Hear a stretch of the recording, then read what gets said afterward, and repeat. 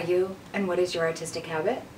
I'm Victoria Percy, and I don't know what to do with my hands. It's good just And- touch a bird. And I'm Victoria Percy, and I make glamorous chainmail jewelry under the name Venus and Chains, Push your hands. available at Square Peg Artery and venusandchains.com.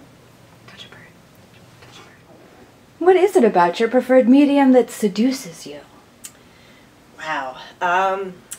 I'm a bit anal retentive, and chainmail is very, very repetitive, and it's very geometrical and very symmetrical. And so I find the act of making it just very relaxing. I've actually read that doing something very repetitive, such as like knitting or crocheting, can actually be a form of meditation and relaxation. And I also am a big believer that symmetry is beauty. So having things that are very perfectly proportioned to me is very attractive. So I try and capture that in my designs. How do you envision your work evolving from this point? Well, I'm always looking for new and different types of crystals to try and incorporate into my work, and so I think that's what I'm focusing on a lot right now. And I hope to actually publish a book on glamorous chainmail jewelry with crystals in it sometime in the future. So those are my big goals right now. What sort of imagery are you drawn to? Mostly the darker things. A lot of my art is, a lot of the art that I have in my house, not what I make, is very sort of gothic. I like Ben Temple-Smith and Dave McKean a whole lot, and I like a lot of pinup art. So.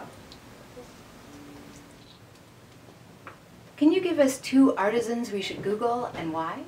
Oh, definitely. Scoundrels Keep. They do like neo-Victorian sort of steampunkish outfits, but the thing that they're best for is their corsets. Like any corset you ever bought anyplace else, you're gonna look at it and think it's crap now because their corsets are just so well made, they're beautiful, and they're really sturdy. And Gypsy Lady Hats.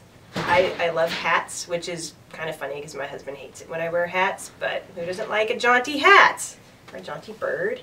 And and they make like kind of girly top hats and bowlers, and they're just really cool. Why do you love Square Peg? Well, I think it's the people most of all. It's a really wonderful place to meet new people. Like as an artisan there, I've met a lot of great people, but also it's the place I go to when I have someone to shop for and I have no idea what to get them. I can always find something there because they just have a really eclectic bunch of things and lots of things that you didn't know you needed until you walk in the store. Have you ever been jailed for your art? No, I'm a pretty tax-paying, well-behaved citizen, and chainmail is just really not all that controversial. And how often do people say yes to that?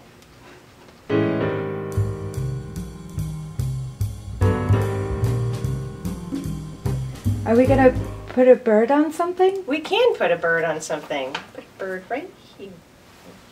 Happy little bird.